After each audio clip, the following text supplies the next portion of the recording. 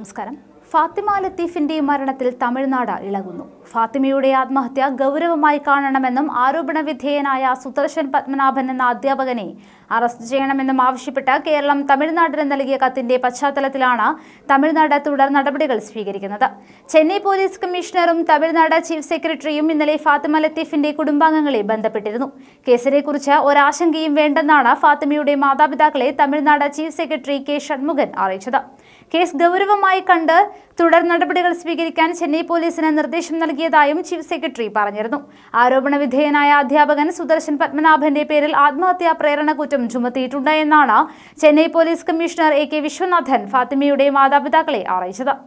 Sudarshan പത്മനാഭനെ arrest ചെയ്യാൻ Chennai police ക്യാമ്പസിൽ പോയിരുന്നതായും എന്നാൽ അധ്യാപകൻ സ്ഥലത്തില്ലാത്തതിനാൽ അറസ്റ്റ് ചെയ്യാൻ കഴിഞ്ഞിട്ടില്ല എന്നുമാണ് കമ്മീഷണർ അറിയിച്ചത്. ഫാത്തിമയുടെ കുടുംബവുമായി ബന്ധപ്പെട്ടവർ മറുനാടൻ മലയാളിയോട് പറഞ്ഞതും ഇങ്ങനെ. അതേസമയം മരണത്തിന് പിന്നിൽ സുദർശൻ പത്മനാഭൻ എന്ന് രേഖപ്പെടുത്തിയ ഫാത്തിമയുടെ ആത്മഹത്യാക്കുറിപ്പുള്ള മൊബൈൽ ഫോൺ ചെന്നൈ പോലീസിന്റെ കസ്റ്റഡിയിലാണ്. ഇത് ഫോറൻസിക് പരിശോധനയ്ക്ക് അയക്കാനാണ് ചെന്നൈ പോലീസ് തീരുമാനിച്ചിരിക്കുന്നത്. എന്നാൽ ഫോണിന്റെ പാസ്വേഡ് സഹോദരിയുടെ കയ്യിലുണ്ട് എന്നും തങ്ങളുടെ സാന്നിധ്യത്തിൽ മാത്രമേ മൊബൈൽ ഫോൺ പരിശോധിക്കാവൂ എന്നും കുടുംബം തമിഴ്നാട് സർക്കാരിന് മുന്നിൽ ആവശ്യം നിർത്തിയിട്ടുണ്ട്.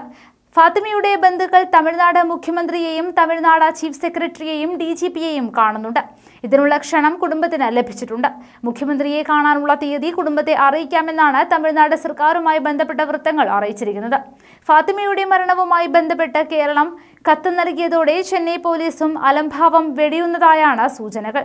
ആദ്യം കേസിന്റെ കാര്യത്തിൽ തികഞ്ഞ അലംഭാവം കാണിച്ച ചെന്നൈ പോലീസ് സാഹചര്യങ്ങൾ മാറിയതോടെ ഉണർന്നെഴുന്നേൽക്കുകയാണ്.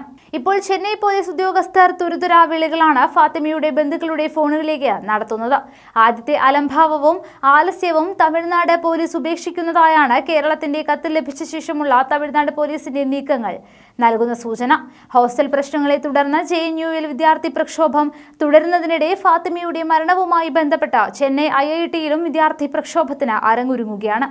ഇന്റേണൽ മാർക്കിന്റെ പേരിലുള്ള പീഡനങ്ങൾ ചൂണ്ടിക്കാട്ടി ചില വിദ്യാർത്ഥികൾ കൂടി അധ്യാപകർക്കെതിരെ രംഗത്ത് വരുമെന്നാണ് ചെന്നൈയിൽ നിന്നും ലഭിക്കുന്ന വിവരം. ഫാത്തിമയുടെ മരണം ചില വിദ്യാർത്ഥികളെങ്കിലും തങ്ങളും നേരിടുന്ന പ്രശ്നങ്ങൾക്ക് നേരെ പ്രതികരിക്കാനുള്ള ഉപാധിയാക്കുകയാണ്. ഇതുകൊണ്ട് തന്നെയാണ് JNU രീതിയിൽ ചെന്നൈ IITയിലും വിദ്യാർത്ഥി പ്രക്ഷോഭത്തിന് അരങ്ങൊരുങ്ങുന്നത്. ഫാത്തിമയുടെ മരണത്തിൽ സമഗ്ര അന്വേഷണം വേണമെന്നാണ് വിദ്യാർത്ഥികളിൽ നിന്നും ഉയരുന്ന ആവശ്യം. DYFI ഇന്ന് ചെന്നൈ IITയിലേക്ക് മാർച്ച് നടത്തുന്നുമുണ്ട്. SFIയും ഇതേ പ്രശ്നത്തിൽ സമരരംഗത്തുണ്ട്. വിദ്യാർത്ഥികളും പ്രതിഷേധവുമായി രംഗത്തുണ്ട്. അധികൃതർക്കും പതിവിൽ നിന്നും വിപരീതമായി ആശങ്കകൾ ഉയരുന്നുണ്ട്. ഫാത്തിമയുടെ ആത്മഹത്യ ചെന്നൈ IITയെയും ഉലയ്ക്കുന്നുണ്ട്. ഫാത്തിമയുടെ മരണത്തിൽ ചെന്നൈ IITയിൽ അനുശോചന യോഗം ചേർന്നു. ചെന്നൈ IITയുടെ ചരിത്രത്തിൽ ആദ്യമായി ഒരു വിദ്യാർത്ഥിനിയുടെ മരണവുമായി ബന്ധപ്പെട്ട് അനുശോചന യോഗം ചേരുകയും ചെയ്തു. ഈ രീതിയിലുള്ള സമീപനമല്ല IIT ആദ്യം കൈക്കൊണ്ടത്.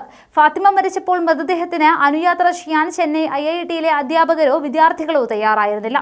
ഫാത്തിമയുടെ ബന്ധുക്കളെ തേടി ചെന്നൈ IITയിൽ നിന്ന് വിദ്യാർത്ഥികളോ അധ്യാപകരോ ഫോൺ വിളിച്ചിരുന്നില്ല. അതേ IIT തന്നെയാണ് ഫാത്തിമയുടെ മരണത്തിൽ അനുശോചന യോഗം ചേരുന്നത്. എന്നാൽ അനുശോചന യോഗത്തിൽ ആരോപണ വിധേയനായ സുദർശൻ പത്മനാഭൻ പങ്കെടുത്തിരുന്നില്ല. ഫാത്തിമയുടെ മരണം വിവാദമായി മാറിയപ്പോൾ മുതൽ സുദർശൻ പത്മനാഭൻ അപ്രത്യക്ഷമായ നിലയിലാണ്. ക്യാമ്പസിൽ സുദർശൻ പത്മനാഭൻ താമസിക്കുന്ന ക്വാർട്ടേഴ്സ് അടഞ്ഞുകിടന്ന നിലയിലാണ്. സുദർശൻ മിസോറാമിലേക്ക് മുങ്ങിയെന്നാണ് ലഭിക്കുന്ന സൂചനകളും വിവരങ്ങളും. കേസ് CBIക്ക് കൈമാറണമെന്ന് വിദ്യാർത്ഥി സംഘടനകളും ആവശ്യപ്പെടുന്നുണ്ട്.